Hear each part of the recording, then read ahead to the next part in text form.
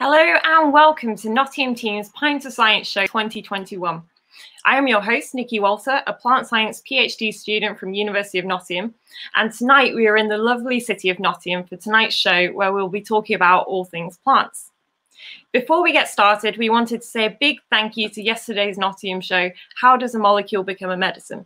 They did such a great job at bringing this show together. You can catch up on all the past Pint of Science online events on our YouTube channel, Pint of Science UK. You can also check out our website, pintofscience.co.uk, for more events and follow hashtag Pint21 for more Pint of Science content. You can also use hashtag Sherlock Gnomes to ask questions after the show. We're so sad not to be in our usual collection of Nottingham city centre pubs and bars for this year's festival, but we hope we've made up for it with our fantastic lineup of guests this evening. We've also worked hard to make tonight's show interactive and would love for you to get involved in the comments section. First off, please let us know where you're tuning in from.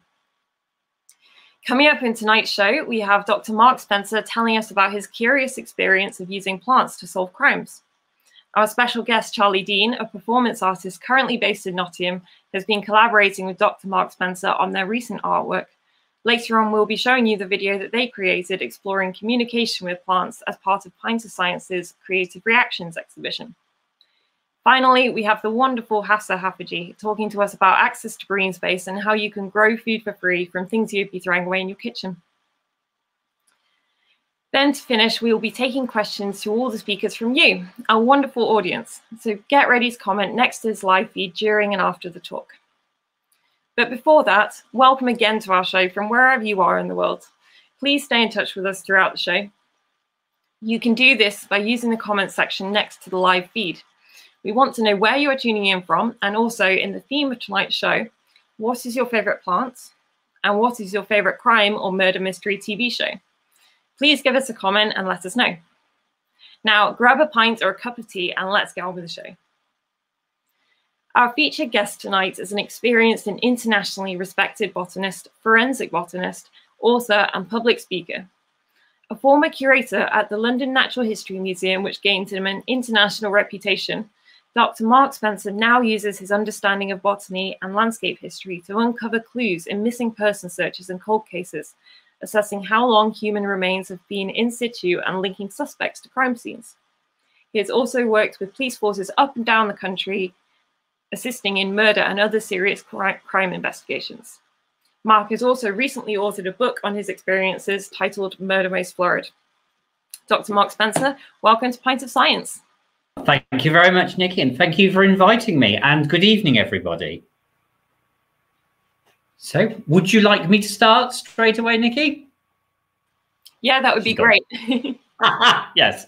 So, good evening, everybody. Welcome to my brief talk, Murder Most Florid, which is going to give you a little bit of insight into how I attempt to use plants to help police understand how serious crimes occur and hopefully bring criminals to justice at times.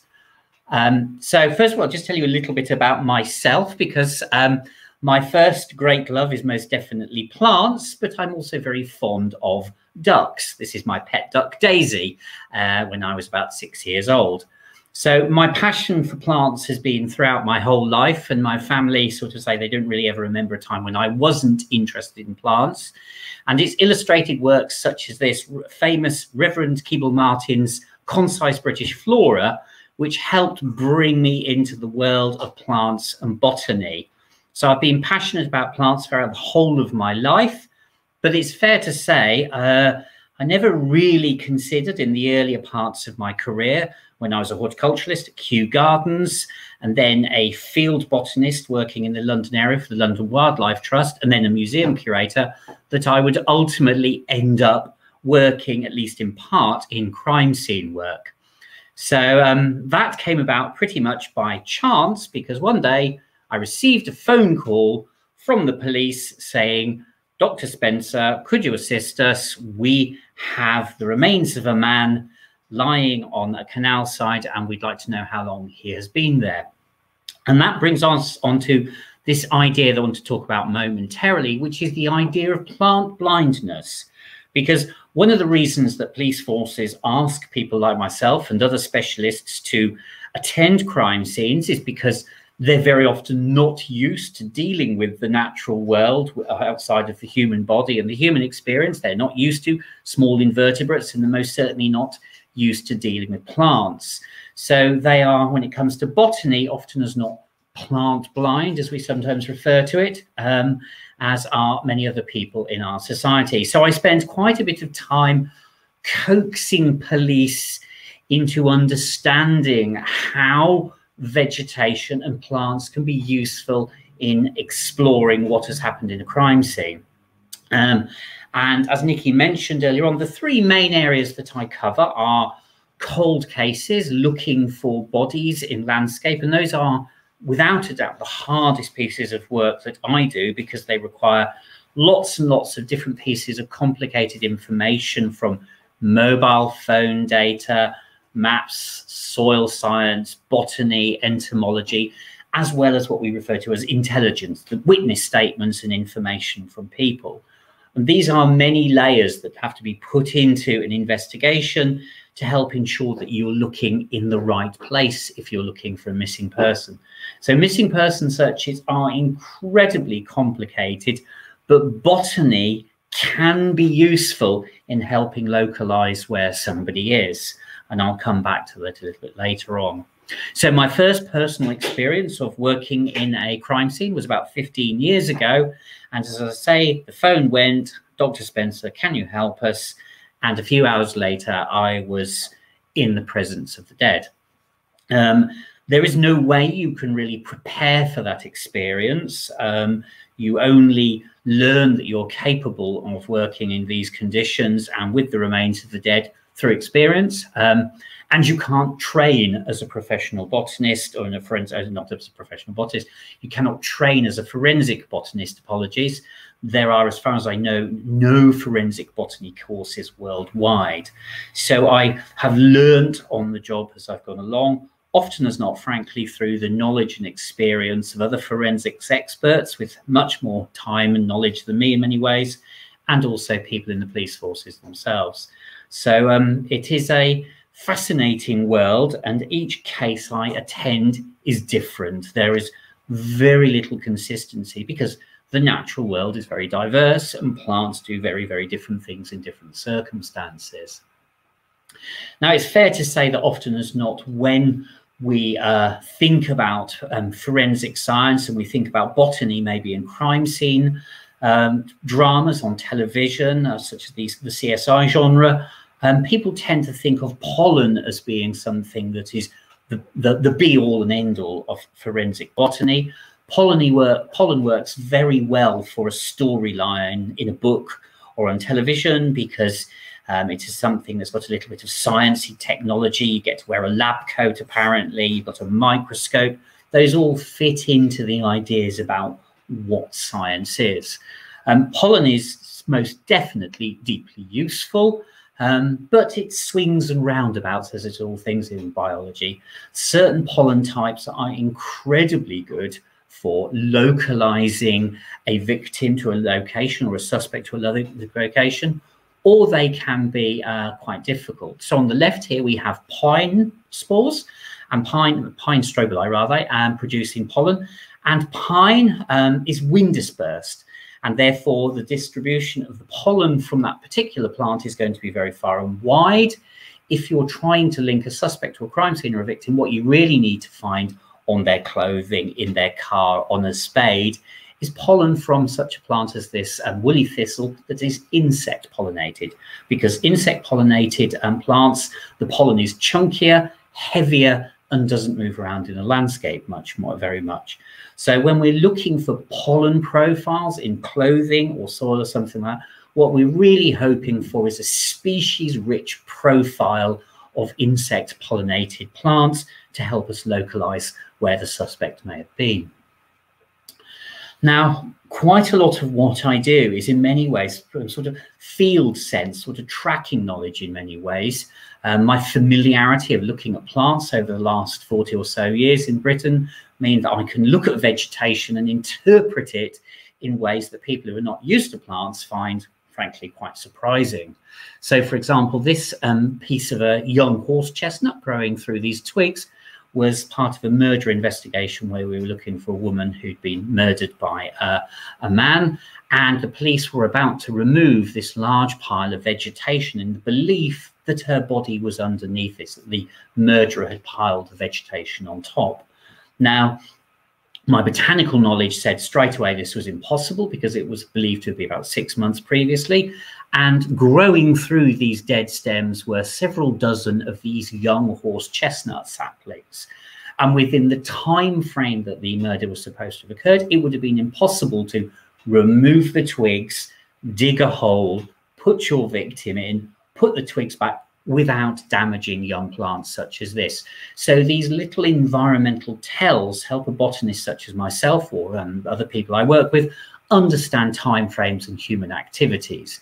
Similarly, things like lichens and mosses growing on branches, if they're moved by humans, they'll be out of position because they need the sunlight on the upper surface. You'll be able to get an indication of human activity and what's been happening. Now, one of the things that often comes up in conversation, both with the public and also with police forces, is that you can find a clandestine burial through a profusion of growth because the plants are feeding off the dead beneath. Now, plants such as this stinging nettle are what we call nitrophiles. They thrive on this kind of environment. Unfortunately, the story seems to be much, much more complicated than that, and studies using pig carcasses, amongst other things, because pigs are the similar weight and fat composition to us, are very good proxies, show that that idea is not necessarily entirely true. So myself and some colleagues are trying to unpick and understand more in detail how plants respond to the presence of the dead underneath them. Now, my pet plant in crime scene work, it's fair to say, is the bramble and blackberries. They are fascinating, wonderful plants, hugely diverse. We have several hundred species in this country, and they often grow in the presence of human remains because they're common plants, and they tend to be in places where people put murder victims, etc., etc. Now, if a body has been in a landscape or in a burial for, say, 5–10 years, brambles and other plants grow over that person's remains and physically lock them into the landscape. And by understanding the growth patterns of plants such as brambles, I can help provide the police with a time frame that says what you need to be looking at is 5 years ago or 6 years ago or 7 years ago, because by looking at the structure of the vegetation and the growth of the stems, each one of these comes up once a year, you can provide the police with an estimate of how long that person has been there. Now, that can be incredibly powerful for the police in the early stages of an investigation if they are trying to work out who the person is and how long they've been there. So potentially a specialist such as myself doing forensic botany and other forms of specialist forensics can save the police time and money in an investigation, because other options for them potentially are going through hundreds of hours of CCTV images, these kind of things, or going through kind of county records for missing people going back, a number of decades. So botany can provide some really useful information right at the start of an investigation. Now, an area that I do quite a look on is around using vegetation fragments, not necessarily pollen. I personally don't do pollen work for various reasons, of using fragments of wood, foliage, leaves, to flowers, bits of pollen, to link people to a crime scene. So in this particular case, this is a specimen of our wild yam, black bryony. It's a dioscuri, it's a type of yam. And this is a herbarium specimen from a collection I made when I used to work at the Natural History Museum. And one of the reasons I've got the herbarium specimen up for is because natural history collections are incredibly important in helping us understand biodiversity around the world, but we can use them as tools for identification when doing casework such as this. Because the last thing I want as a terribly bold and brash professional scientist is to walk into a courtroom, stand in front of a judge and a jury and the barristers and say, I'm Dr. Spencer and I know more than everybody else about this, and then find I don't. So one of the ways I can validate my observations about what I've identified is going, I went to the crime scene, I collected leaf fragments from clothing or material that was submitted to me, I had an idea about what the plant was, And then I checked my observations against these validated museum collections. So natural history collections are potentially a massively valuable resource in crime scene work. And this is a nice example of this in a case, again, from my former employer, the Natural History Museum. And these are the fragments of leaf retrieved from a man who'd tried to burn a building down. Very fortunately, the police officer, who'd obviously been given a certain amount of training around environmental forensics, arrested the man, not at the crime scene, but a few miles away, but was aware that potentially he was the cause of the crime, stood him on a plastic sheet and brushed off his clothing. And these 3 tiny leaves, they're each about 2 millimeters long, and this tiny flower fell from the man's clothing. Ultimately, these were sent to me and my colleagues at the Natural History Museum. We were able to identify that they were not from a British wild plant. They were actually from a plant from Southeast Asia and Australia, and it proved ultimately very robust information linking the man to the crime scene, and subsequently he was jailed. But it's not always plants. Fungi can come into the frame as well, because fungi are very distinctive in their habitat requirements, and they often have spores that persist for many, many years, for example, in soil. And this relates to a case of a woman, not these particular fungi, I've just got them up here for a bit of pretty, of a woman who accused a man of sexually assaulting her. Now, to complicate this particular case, they were unable to use DNA evidence from him to demonstrate that he'd been in contact with her, because they both had agreed that they had had consensual sexual activity earlier on the same day. So DNA was not going to be an option, because they both agreed that that had occurred. However, she said he then assaulted her later on. So the police had to use environmental forensics and ultimately fungi and pollen grains. But in this particular case, the man was obviously aware of environmental forensics to a certain level, and told the police, no, I wasn't on that playing field where the crime occurred. I was actually down the road in a nearby wood. Unfortunately for him, the profile of the pollen and the fungal spores from his footwear matched the scene where she said the crime had occurred, and presented with this evidence, he confessed. Similarly, things such as diatoms can be used to link suspects to crime scenes. These are unicellular or colonial algae, and they have this extraordinary property that their outer case is made out of silica. So they can also be used, because of the robustness of silica, to indicate, along with other pieces of medical information, the likelihood of somebody being drowned. Because quite often in murder inquiries, a murderer will hit somebody on the back of the head, throw them into a canal, and try and pass it off as accidental death. Now, tragically, in those last moments, if you do drown, in many cases, you breathe in, and these diatom cells are pushed through the membranes in your lungs into your bloodstream, where they lodge. So the retrieval of diatoms from your organs after death can be used as a way of identifying potential drowning. Now, we can also explore plant poisoning, of course. This thing, Abrus precatorius, is one of the world's most toxic plants. It's several hundred times more poisonous than the infamous ricin used to kill the Bulgarian dissident Georgy Markov. And plant poisoning is sometimes used in crime scenes. And I am on occasion sent the contents of people's stomachs to identify what they have eaten and what the causes were. So this is my Christmas dinner from a few years ago. And despite being cooked and then going into our digestive tract, plant tissue retains distinctive cell structures, which mean we can identify people's last meals, which with police intelligence can link you to a particular place. You know, if you went to a burger joint or something like that and you had lettuce with your meal or something like that. So this kind of information can help build up an understanding of people's last meals. One of the most tragic and famous examples of this was the murder of the West African boy Adam in London about 20 years ago. And Adam, and he was given this name because to this day we don't know who he was, Adam's dismembered torso was found in the River Thames. And botanists at Kew Gardens examined his stomach contents and were able to identify, amongst other things, these two very, very poisonous plants. In particular, the calabar or deal bean, the plant on the left, is used in parts of West Africa in witchcraft and in sort of ritual poisonings. So there's a very strongly belief that Adam was almost certainly killed for religious and people trafficking reasons. But to this day, the case remains unsolved.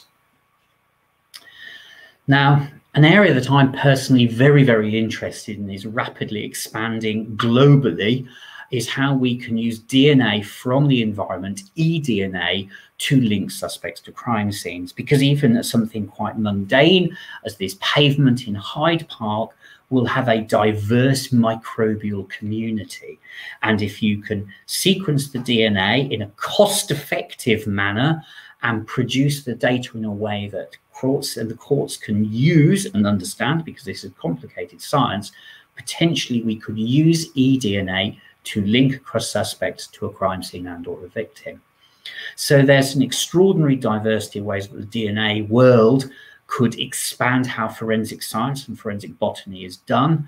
There's a whole load of very, very interesting work to be done, for example, around what we refer to as the necrobiome and the thanatobiome, which is understanding the microbial interactions between our remains and the soil and the organism communities that surround us after we're dead.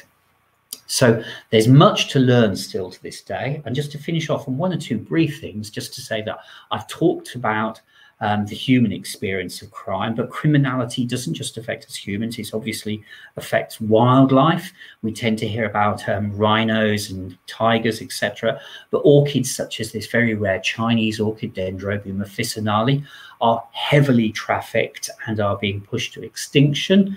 And again, environmental DNA and forensics can play a part in helping reducing the impacts of international trade upon these organisms. Or we can use it in things such as veterinary health. This is my mother's rather dotty dog Tia running around, and the fungus on the right again is just for illustrative reasons. But certainly in the UK over the last decade or so, we've had at least 2 new illnesses affecting dogs, which have been initially attributed to poisonous plants or poisonous fungi. And I've worked on those cases to frankly demonstrate that those options are not viable. It seems in the case of one particular, of one of the diseases, it's most likely a new non-native mite species which has arrived on our shores. So this has been an incredibly quick introduction into my life as a forensic practitioner. I've talked about the science, but it is incredibly important to really remember that what you're dealing with is the passing of somebody, their remains, and the impacts upon their family and friends. And it is, frankly, it's an extraordinary honor to work with the dead. It's not horrific. The horror is in the mind of the perpetrators. And so I will just, on that thought, move to the last slide and just say to you, we'll be coming back for questions a little bit later on. Thank you. Thank you so much, Mark, for such a fascinating insight into the criminal justice system using the language of plants. You're welcome. Mark's going to join us again after our next guest to take your questions. So now is your chance to ask him any questions you have following his talk. Please just comment next to this live feed and we'll try and get through as many as possible after the interval. You can visit Mark's website at markspencerbotanist.com to find out more about his work. Follow him on Twitter at fungi_flowers and find his brilliant book, Murder Most Florid, online and in bookstores now. Now, I am very excited to introduce our Creative Reactions guest tonight, Charlie Dean. Charlie is an artist working with video, sound, performance, and text. They have been collaborating with Dr. Mark Spencer to explore the ways in which we see ourselves reflected in plants as bodies through sounds, language, and light. Please sit back and enjoy the fascinating artwork created by Charlie Dean.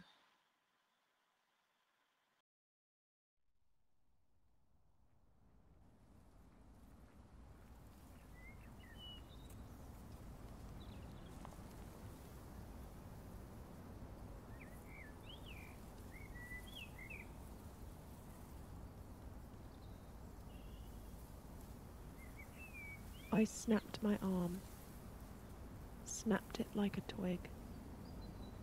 My hand dangled like wilted leaves. I was cracked open. The skin tore. All these places hiding in darkness were suddenly engulfed with light. This new earth, scorched and tender, with light tangling inside. My blood was purples and yellows.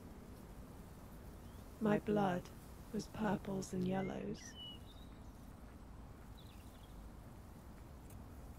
I lay down, watched it heal, watched the new valley between my forearm and hand rebuild where smooth, unsutured skin once was. With the valley hardened, I watched as this somewhat arm grew shoots. These were new arms, and these new arms grew even more arms, and those arms grew hands, which slowly unfurled to reveal fingers, which danced for the attention of the sun. As these branches grew from me, I noticed my eyes begin to wither. The larger I grew, the smaller my eyes became. These arms and hands, which had sprouted from me, grew taller. I was learning a new language, one which meant sight did not involve an eye. A language that placed a yellow flower next to a purple one without seeing them first. The eye became a feeling. The wind carrying messages, the sunlight hitting my surfaces.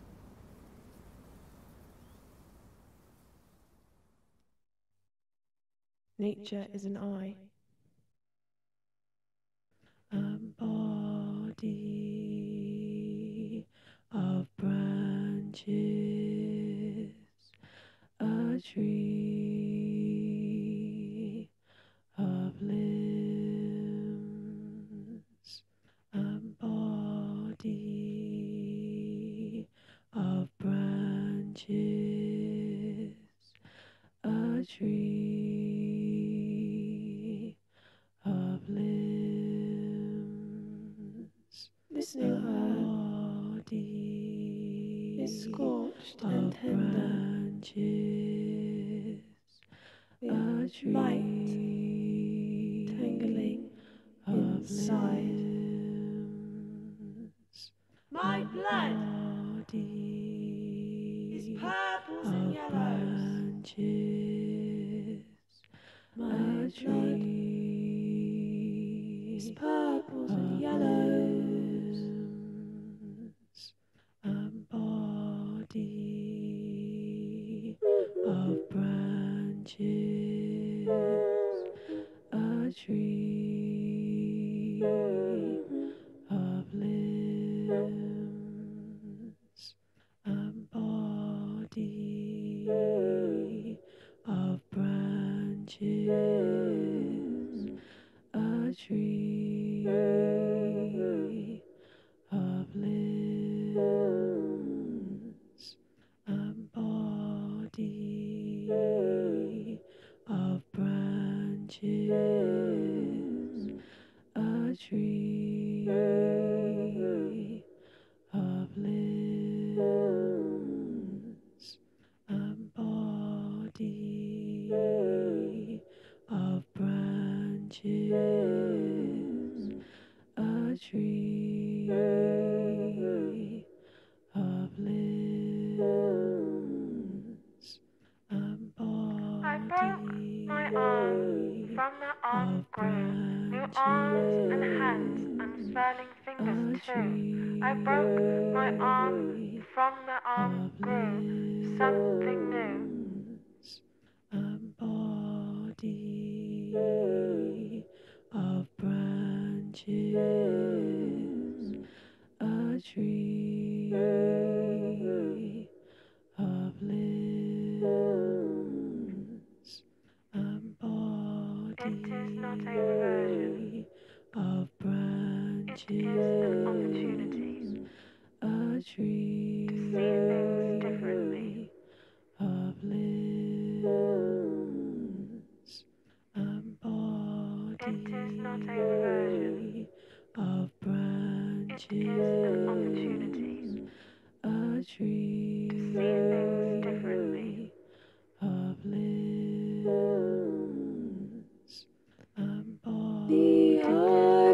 game of feeling, a tree, the wind carrying messages, the sunlight hitting my surfaces. Nature is an eye. Nature is an eye. Nature as an eye. Nature is an eye. Nature as an eye. Nature is an eye. Nature as an eye.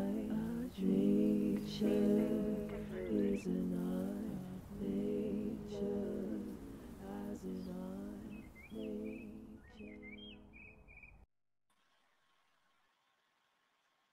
A huge thank you to Charlie for their hard work in creating the beautiful concepts when paired with Mark. Don't forget to check out Charlie's Instagram at _Charlie_Dean to see more of their pieces.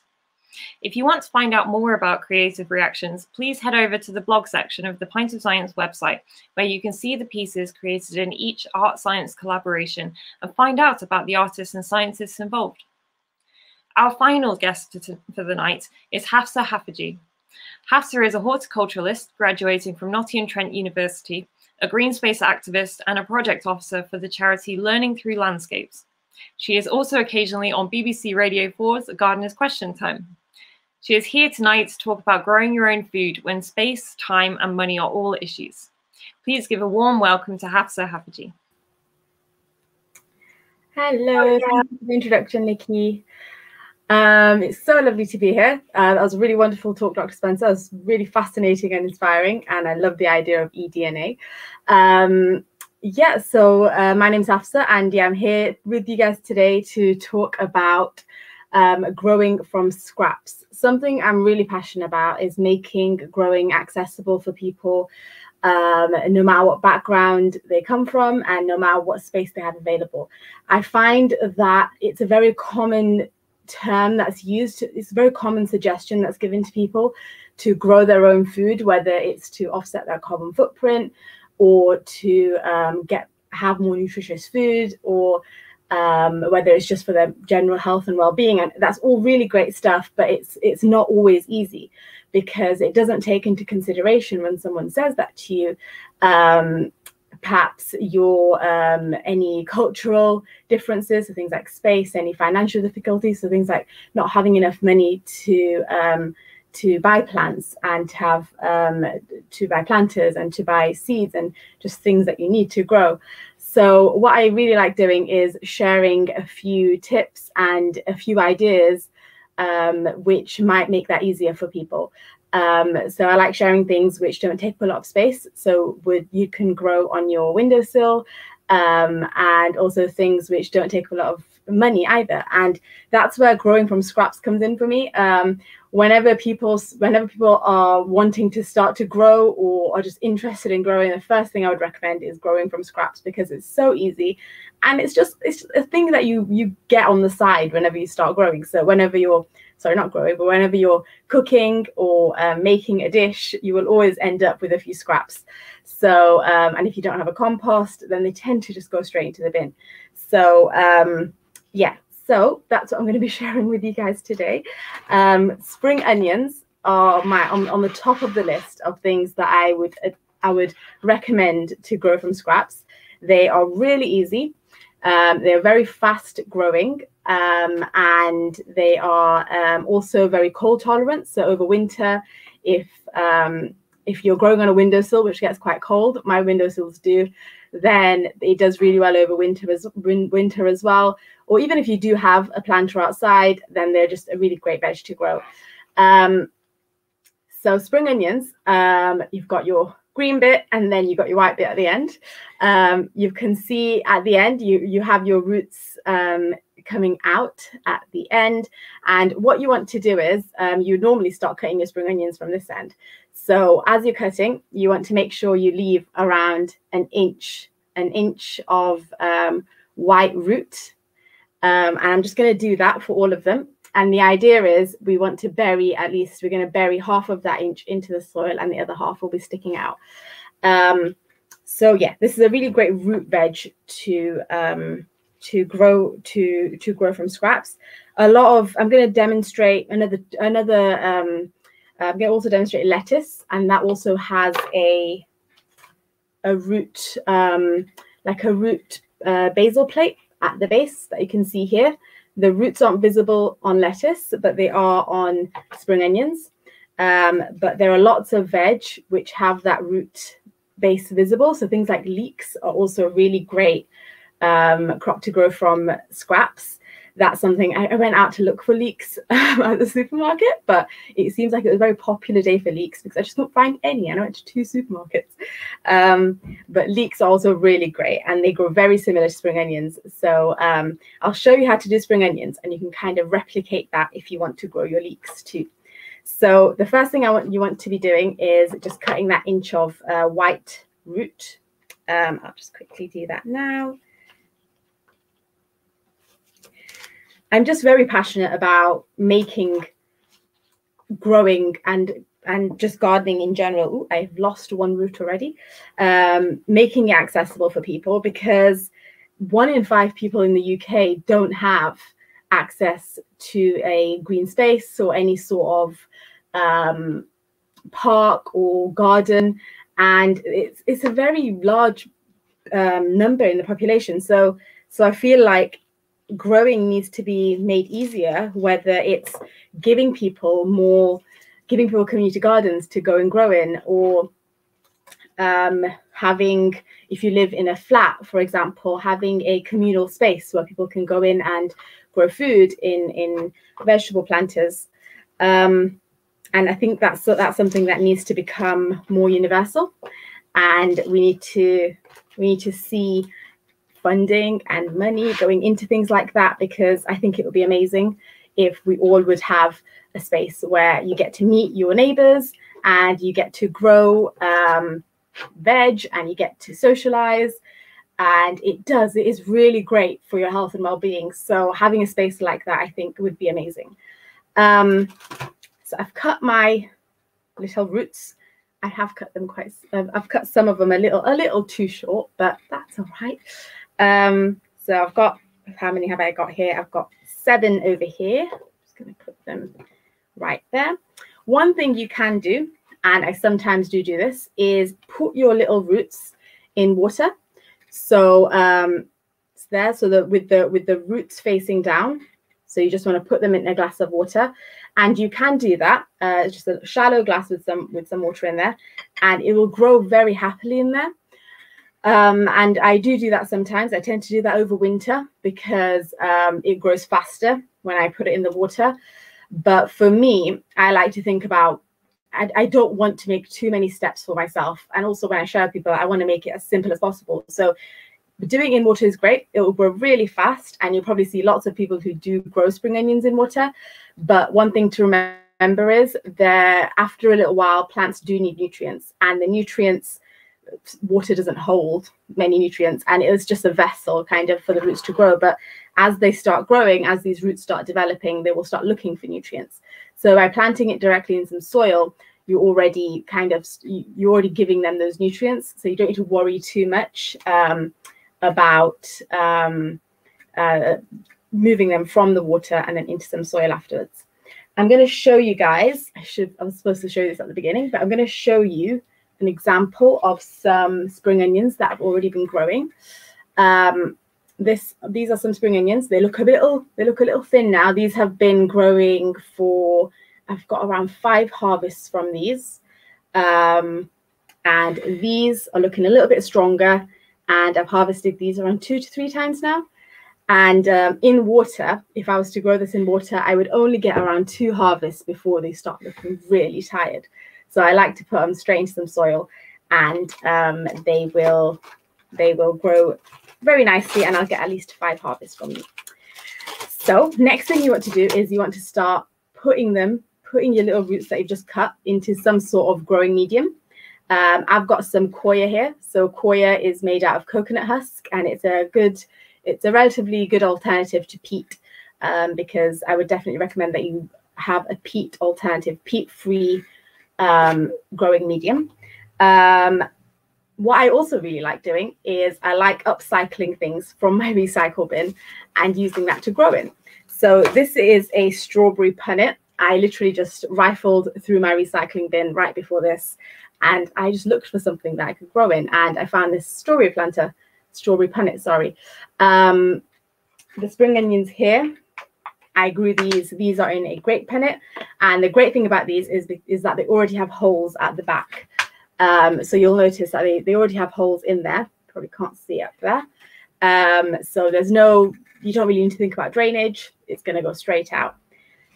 What you want to do next is by just, so you just want to fill your little growing container, whatever it is. You don't need to have too deep of a container. I'd say this is around 6-7 centimeters maybe. It doesn't need to be very deep. The grape punnet is quite deep. It doesn't need to be that deep. And yeah, you just want to fill that right to the top. I really like upcycling. It's just a great way of making use of items which are so single use, and just giving them that another lease of life kind of thing.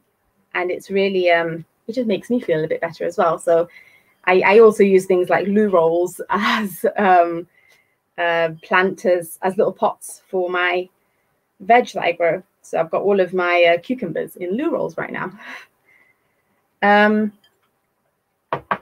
So yeah, I've just filled that right to the top. I'm going to tap it down lightly to make sure there's no air pockets, because roots will not like any air pockets. And really straightforward. If you've had these in water for a few days to give it a little bit of a speed it up a little, then same thing applies. You just take them out of the water, and all you want to do is place them. Hopefully you can see this well, but you can use your finger. I'm just using the knife here, and just poke them in one by one. I'll just show you guys how I'm doing that. You can plant them quite close together. I don't have many, so they are getting a bit of space. But if you plant them around 1 centimeter apart, that is fine. They're getting around 1 inch here. So I'm just going to show you this. I've done 4 of them already. I've got a little bit poking out. It's not equal. Some are further in than the others, and that's fine too. Another great thing about growing is that plants aren't too fussy, especially veg. I find that they don't mind very much. So yeah, I'm just going to poke the rest in. The last one. So I've managed to fit 2, 4, 6. Managed to fit 8 in here. I could definitely get at least 12. It doesn't need this much space. And that is literally it. I'll just water this now under the sink, under the tap, just sprinkle it, because they'll want to shuffle around a bit because there's no roots that are holding them in place yet. And yeah, that's literally it. And then I will cut this up and use it in some sort of food. I've got this really lovely dish I like to make with chicken and spring onions. So I'll probably be making that tomorrow. So that is growing from scraps with spring onions. Another bit I like to do is, like I mentioned, a lot of crops, a lot of veg with like a basil plate, like that, a flat plate at the bottom. Leeks is definitely one of them. Lettuces. Yeah, those are the top main ones. Spring onions I would just go for first, because there's no faff with those. Things like lettuce, for example, I'm going to show you a growing fail. This is a lettuce that I've had growing for at least 2-3 weeks. And I was growing this just in some water, because they do better if you put them in a little bit of water first. And one thing I realized was, as I was watering, I'd asked my sister to do some watering for me, and she was watering directly on top. And that what happens is the water went in between these leaves here, and it's just caused it to rot a little. So it's not really growing anymore. and it's just rotting now. So one thing to remember when you're growing things like lettuce is to avoid watering directly on top of the actual cut piece. So because that might cause it to rot. So yeah, this is just a little, I forgot, this is called little gem, baby gem lettuce that I've got here. And all I'm literally going to do is just cut that back, the back root basil plate off. Ideally, you'd be removing most of your leaves first before you do this, so it's just not good. The leaves are just going to open up on me. And yeah, I've got a little piece here. That's the back. There we go.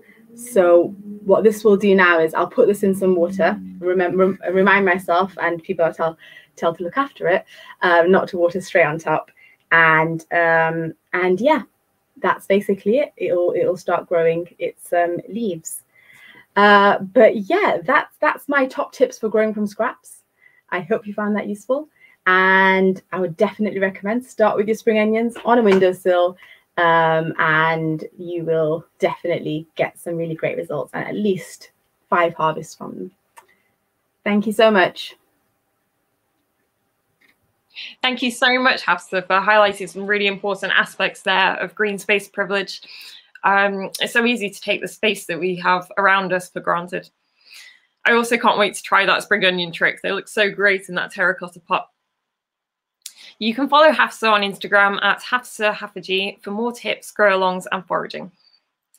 So before we begin our Q&A, let's head over to the comments section. So we've got hi from The Hague from Hannah. And in terms of favorite TV shows, Bones seems to be a big one. I think a couple of people have actually been talking about that on the feed. Then we've got Kerry from Colchester. My favorite plants at the moment are Sansevieria. So that's a mother-in-law's tongue. I have a couple of them as well. They're really easy to look after. And her favorite TV show is How to Get Away with Murder. It's great to see so many of you watching the show and interacting with us. We'll now welcome back Mark and Hafsah, who will answer some of your questions. Hi there. Hi, Hafsah. Hi, Mark. Hello. Hi, Hafsah. Nice to meet you. You too. So we have one from Dimitra here, I think for Mark. So she says, thanks for the fascinating talk. In terms of molecular work, I am assuming it involves a lot of DNA extractions, PCR, and sequencing. Is it you, Mark, that decides what laboratory techniques need to be used? So, Dimitri, yes, the underlying processes that you've just explained of DNA extractions and PCR and sequencing is eDNA is essentially the same as all those other approaches in those core parts. The situation at the moment in the UK is that it is not, apart from 1 or 2 essentially small pieces of work, being used as standard protocols in crime scene work. We've got a way to go yet in terms of training for police forces in this country about how we can use environmental forensics and particularly DNA work in crime scene work.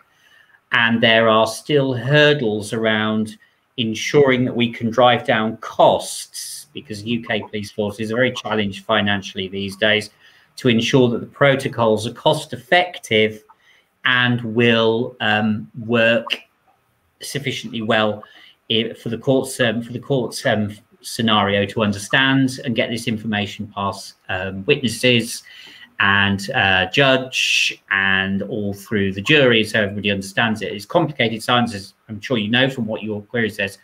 So we're a way off it, unfortunately, but the research which is happening globally strongly indicates it will become a very powerful tool in the future for criminal work, probably globally.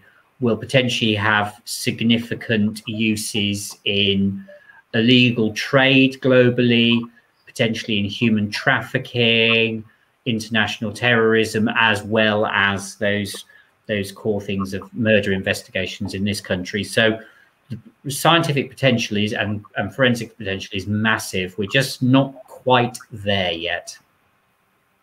Sorry for that rather long rambling answer.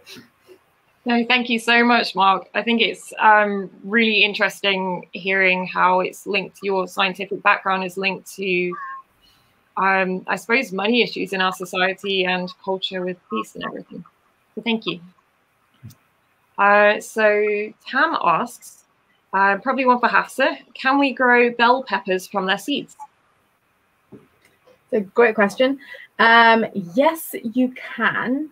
However, it's very similar to things like tomatoes, where you could grow them from their seed, but it's not always certain you'll end up getting a fruit. So you might not end up getting a pepper or a tomato, because sometimes these plants are genetically modified. Their seeds are genetically modified for them not to then reproduce and create new plants, to create new fruits. So you can give it a try. But it may or may not work. It's a great experiment, so I definitely recommend if you just give it a go. The other thing about, sorry, Hafs, I was going to say, the other thing about peppers is they are, certainly in our climate, even in good weather, they're slow growing and slow maturing plants. So if you're going to have a bash at it here, start your seedlings off in January, February on a warm windowsill, and you will need to continue, if you have got outdoor space, have a warm corner, if you're very, very, very lucky, a greenhouse or a space where you can have something like that. So they are more challenging because of those issues. Yeah, that's both great advice. I've tried peppers in the past and they just take forever. Yeah, and I think another thing for beginners, because plants like peppers are quite challenging sometimes, is trying and going with Hafsah's idea. If you want to grow something slightly different, that's going to be entertaining and easy, if you've got some dried pulses in your cupboard, some of the haricot beans, basically they're French beans and things like that, try a few of those in a window box and see what you get. Yeah, definitely. That's a great idea, actually. I've never thought of doing the dried ones. And they're very quick to grow as well. Yeah. Do we have any other questions? So one from Hannah Nana regarding environmental DNA. Yeah. How will these sort of localized profiles be made, maintained, and or monitored for changes? So one of the things about environmental DNA is it's potentially extremely localizable. If we've got the core protocols and the approach and techniques working, some preliminary work I did at the Natural History Museum and other colleagues at the Natural History Museum is if you do even a swab of a wall, the microbial diversity from one part of the wall to the next will often be very, very different. A soil sample can have thousands of what we call operational taxonomic units, which is shorthand for species or that we don't know what the names are. So there's great diversity in soils, which means potentially once you've got the protocols there, you can do some great work in localizing it. The challenges are also not around only about the extraction and the management, but the preparation and storage of the samples. Because if you are collecting a soil sample, you move it into a new environment, like, you know, the back of your police car and then the fridge and the laboratory, microbial communities change really quickly because bacteria breed really fast. So the protocols for how you manage this kind of material has to be sorted out as well, so that we stabilize and stop an environmental sample such as this. We understand the challenges scientifically. It's balancing the science with the budgets, the accessibility, and getting it into the court. Is this something that you think will happen in the future, in the near future? I think certainly I was talking to somebody recently. I believe it has actually already been used in a few cases globally. And I think we're on the brink. It's driving down the money a little bit more because DNA sequencing has dropped hugely in cost from 20 years, 30 years ago, compared to what it is now. it's getting those kind of pipelines worked through. And again, but it will depend upon the jurisdiction. You know, some countries are more on the mark and more advanced in their attitudes towards environmental forensics. Other countries, for all sorts of complex resource reasons, are not necessarily so. So it's a patchy pattern globally. Thank you, Mark. I actually have a quick question as well, if possible. I was going to ask you both, what was the route into your current careers? We have a lot of students here, so I think they would appreciate some insight into that. So Hafsah, would you like to go first? Yeah, sure. So for me, I did a degree in horticulture at Nottingham, Trent. So with Nikki, yeah, for me, it was more of a I finished college. Sorry, no idea what I wanted to do, but I started to grow because I got an allotment, and yeah, it's just horticulture just seemed like the thing for me, and I did the degree, and I followed a garden design route with a interest in creating urban green spaces. And that's led on to me being passionate about increasing access to green spaces, and also working and in creating green spaces with young people at the moment in schools. But yeah, degree for me. My career, I don't think I've necessarily had an organized career. I've ricocheted from chance events to opportunity, I think, in my life. And I think there's something clearly with the way that our jobs market works these days, we all have to embrace. So I think you can't formally train as a forensic botanist. And in fact, actually, because of the economics of that at the moment in this country, I do a lot of other stuff. So writing, lecturing, training, and quite a bit of traditional field botany. So I have contracts going out doing surveying work in various parts of southern Britain for private landowners and also for local authorities, doing habitat condition assessments and stuff like this. So you make your career up from the opportunities and a bit of chance, it's fair to say. When I was young, a bit like Hafsah, you know, when I was, well, way before kind of, you know, being a functioning adult, I thought my future would be in gardening. I grew up in the 70s, the era of Percy Thrower. And for me, it was gardening. And then you came to the realization a bit later on that the world of plants is many other things. And it was by chance, actually, that I ultimately ended up doing a degree in botany. But I very nearly ended up becoming a personnel officer in human resources. Thank you so much, Mark and Hafsah. We've probably got 30 seconds left. So could you give one piece of advice for anyone who's trying to get more into plants? Buy a hand lens, because when you look at plants through a hand lens, you'll go, wow. For growing plants, I would just say start small, microgreens, herbs, things on your windowsill, growing from scraps. Start small. Thank you so much, both of you. That's both some great advice, and I haven't got a hand lens, so I'm definitely going to get one. £5 and they'll change your outlook on the world. I really should have one as a plant scientist. Yeah. So thank you, Mark and Hafsah, and thank you to our wonderful audience for sending in so many great questions. That wraps up our show for this evening. Thank you so much to you, our audience, for joining us this evening. And a massive thank you to our brilliant speakers, Dr. Mark Spencer, Hafsah Hafeji, and our creative reactions artist, Charlie Dean. Our next show coming from Nottingham is The Art of Mental Health Beyond Boring Papers on Thursday from 7 p.m. For details of this show, alongside more events and Pints of Science fun, please head over to our website, pintofscience.co.uk.